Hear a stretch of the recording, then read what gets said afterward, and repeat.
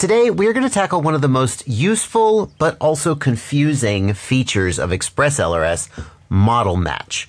And you probably know model match as that thing that I had to turn off because when it was on, my receivers wouldn't bind. Yeah, that's most people's experience with model match. But it turns out that model match solves two fundamental problems, and I don't understand how it works. I'm going to figure out how it works, and I'm going to show you how it works, and I'm maybe going to convince you that you ought to turn it on. I'm Joshua Bardwell. You're going to learn something today. There are two fundamental problems that model match solves for you. And I'm telling you this at the front of the video because we're going to slog through some technical stuff before we get to the end of the video, and I want you to know going in here why we're doing this. And the first fundamental problem that model match solves for you is that when you go into your radio's model selection dialog, all of these models that are set up to use the ExpressLRS module will bind to all of your ExpressLRS receivers. Let me demonstrate. Got a quadcopter here with an ExpressLRS receiver in it. So I'm going to load my ExpressLRS model here on my radio. I'm using the Radiomaster Boxer, but this is the same for all OpenTX and EdgeTX radios, so don't let the fact that my screen might look a little different from yours bother you. I'm going to load up that model, and when I power up my quadcopter, no surprise, we can see here we've got RSSI, and if we go into the ExpressLRS Lua script, we can see that we have a C here in the upper right that shows that we're bound and connected. That's as expected. But I'm going to go into the model screen, and I'm going to make a brand new model, and I'm going to set the internal module to Crossfire, which is what you need to use the internal ExpressLRS module in this radio. And sure enough, look, it is bound. So the first problem that model match is going to solve for us is that your radio doesn't care which model is loaded at the time that you power the quadcopter up. All the radio cares about is that the correct protocol is selected for the internal or the external module, ExpressLRS, Crossfire, etc. And as long as that module is active, and as long as the receiver is bound to that module, you can have any model in your radio loaded, and the radio will still bind and things will still work. Here's why that's a problem. Because you might have one quadcopter like this, which is a long-range 7-inch, and another one like that, that is a freestyle 5-inch, and maybe they're not set up the same. In fact, maybe the configuration is so incompatible that by loading the wrong model, you create a safety issue. So one of the things model match is going to do is it is going to prevent us from powering up the wrong quadcopter with the wrong model loaded in the radio. But there's another thing that is ExpressLRS specific that model match is going to solve for us. If we go into the ExpressLRS module here, we can see all of the options like the packet rate, the output power, the telemetry ratio, and so forth. And those options also might be unique per quadcopter. For example, I might have a racing drone that I use the packet rate 1000 Hertz. I might have a long range drone where I need max range and I turn that all the way down to 50 Hertz. I might have an aircraft with servos, and in order to get the full output range of the servos, I use the 100 Hertz full mode. There are ExpressLRS options that might be unique to the aircraft that we're flying. And the other thing model match is going to do for us is it is going to let ExpressLRS change those options depending on which receiver we bind to, depending on which aircraft we are flying. The first thing we need to do to get model match working is to go into the ExpressLRS Lua script and turn model match on. And if you just do that and don't do anything else, then none of your receivers will bind. Because the receiver also needs to have model match turned on. And if the radio has model match turned on and the receiver doesn't, then they won't bind. So we're going to go ahead and turn model match on in this module. And then we're going to need to go into the receivers and do that as well. I'll show you how to do it. To configure the receiver, we're going to go to the web interface on the receiver. And in order to do that, we need to have the receiver LED fast flashing.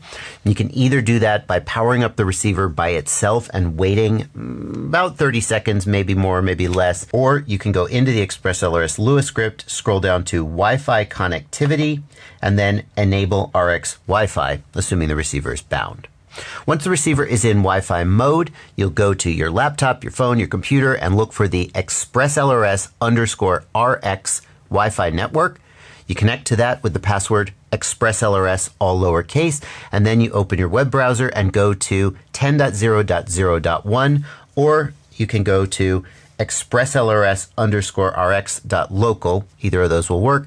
Sometimes that web browser will automatically open. Sometimes you'll have to open it manually. Once we've got that web page up, we can see we are connected to the receiver. Here's the Happy Model EP receiver, and we're going to scroll and we're going to look for the, here we go, model.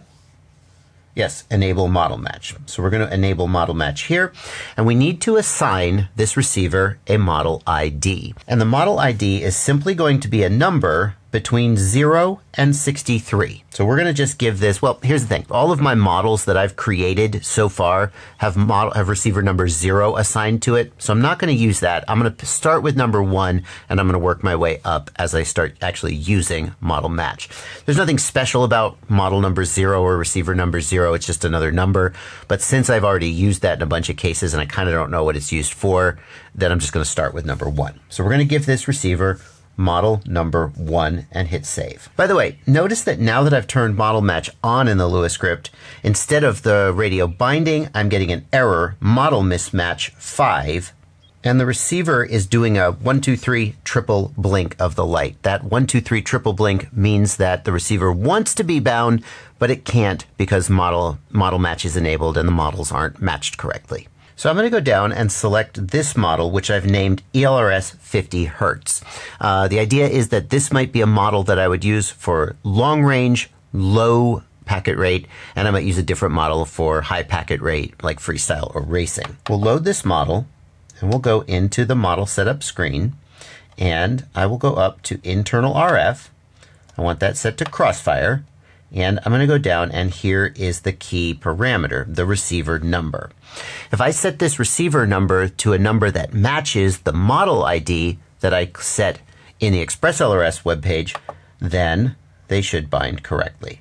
So that's how to get model match working. Step 1 is you assign a receiver number to one or more aircraft. So the receiver number can be shared across multiple aircraft. I could put all my 5-inch freestyle rigs as receiver number 2.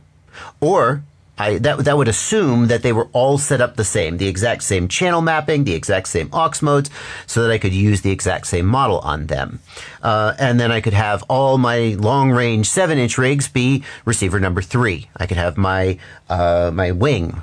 If I have a fixed wing, I could have that be receiver number 4. You can have one or more aircraft for each receiver number, but all of the aircraft that share a receiver number will share certain characteristics so that they can have the same model on your radio. And one of the characteristics that they're going to share, and this takes us to the second thing that I said model match solves. So far in this tutorial, we've been playing with the ELRS 50 Hertz model that I created, and it's a little bit mismatched because we've actually been using the receiver on my freestyle rig, which I would use a higher packet rate for. 50 Hertz is more for long range.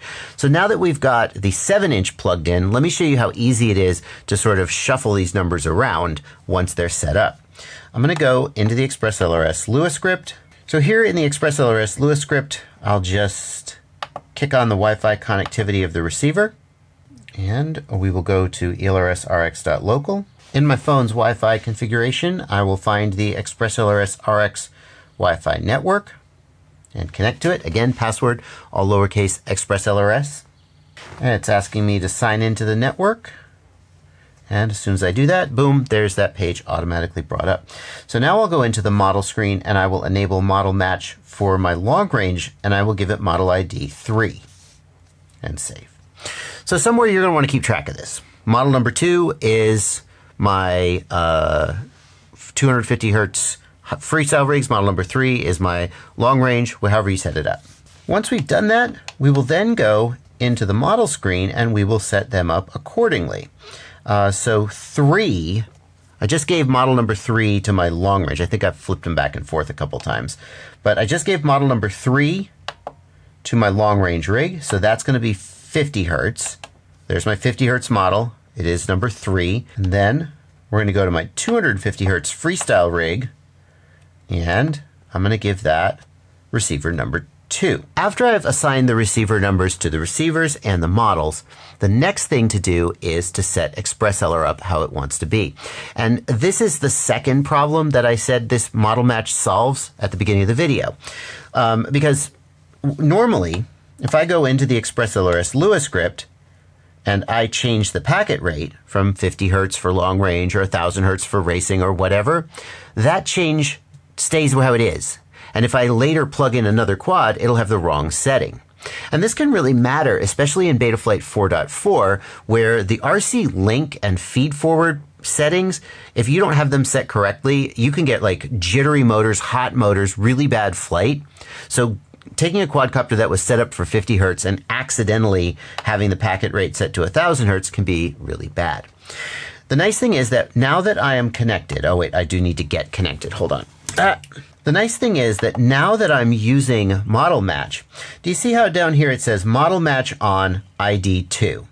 What that means is that any of the changes that I make to the ExpressLRS configuration are only going to apply to receiver number 2. So I said that receiver number 2 is going to be my freestyle one, and it's going to be 250 hertz. Great. And now we will go back and we will load up the 50 hertz model. We will go into the ExpressLRS Lua script and notice that now it says receiver number 3. So any of the changes I make here will apply to receiver number 3. I'm going to knock that down to 50 hertz. Okay, now watch this. I'm going to load up my long range model and I'm going to plug in the quadcopter. It will connect correctly. And if I go to my ExpressLRS Lua script, you can see that my packet rate is 50 hertz and my TX power is 1 watt. I get done flying that long range model. Oof, I think I'm going to do some freestyle racing now. I plug in, but I forget to change models. The receiver will not bind. Well, it'll kind of bind, but it won't actually work. We'll get the error message. Why isn't it working? Why isn't it working? Model mismatch, model mismatch. Blink, blink, blink, blink, blink, blink. Oh crap, I got the wrong model loaded. Good thing I didn't go fly. I go back out. I load the correct model. Did you hear the fan turn off there? That's because the settings have changed. Now I go in to my ExpressLRS Lua script and I am correctly set to 250 hertz and my TX power has changed to 2. And that is the power of model match. I can't tell you. I've been running, this is why I made this video, because I've got some long range quads. Well, do I do long range really? I've got some quads where I fly longer range and I want them down at 50 hertz. So I know that they're just not going to fail safe. And I've got other quads where I want better latency and I set them to 1000 hertz. And now beautifully, I can have those things automatically change, no problem. There is one thing I wish that you could do though. I wish that you could have the model set up the same, but the ExpressLRS settings change based on what receiver's plugged in. See, all of the model settings, the switches and so forth, that's the same for all of my quads. We could have them all be on the same model. We just would want the ExpressLRS options to change based on the receiver. I wonder if that's possible. Well, I just reached out to an ExpressLRS dev who confirmed that what I want can't be done under the current paradigm. And that leads us to a little bit more depth in exactly how this works. And I have to confess, I've been a little bit misleading to you about actually the way model match works. Let me explain. So remember I told you that certain parameters were stored based on the receiver number. Here's the complete list of those parameters: the packet rate, the telemetry ratio, the switch mode, whether model match is enabled or not. That's why model match kept turning itself off when I changed the receiver number, the max power, and the dynamic power. All other ExpressLRS options, whatever they may be, are global regardless of which receiver number you have loaded. But the thing that I was a little bit misleading about, because I thought it would make it easier to explain, is that all of those options are stored in the controller, in the transmitter, based on the receiver number. So as I change my receiver number from 0 to 1 to 2 and so forth, do you see that my packet rate is changing? And it turns out that that is actually true whether you're using model match or not. In other words, I can go into the ExpressLRS Lua script and I can turn model match off and I can still use those receiver numbers as kind of like a template for the parameters that I want to send to the ExpressLRS Lua script. With model match off, it doesn't matter what receiver number is on the receiver. It just doesn't matter at all. But the parameters that are sent to the ExpressLRS Lua script, like the packet rate and so forth, will change when I change that receiver number. So in theory, I could have a single model here in my radio, my ExpressLRS model, and I could go in and I could just change the receiver number here and see, okay, here's my 250 hertz freestyle one, here's my 50 hertz long range one.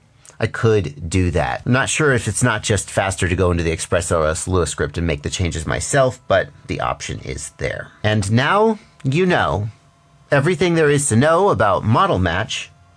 And now we're going to do the thing that we were always going to do. We're going to go in, we're going to turn model match off, we're going to set our receiver number to 0, and we're going to forget that model match exists because it's kind of a pain in the ass. If you thought this video was fun, then I think you'll really like another ExpressLRS deep dive I did. ExpressLRS has no LQ threshold. What do you mean? At a certain point, aren't you just going to fail safe? Go watch the video and see what I mean. It's not clickbait. And the companion video to that is about ExpressLRS's RSSI dBm threshold and how to know what to set that to. I've got cards on screen to both of those. Check one of them out. And I've got links down in the video description if for some reason you can't see the cards. See you there.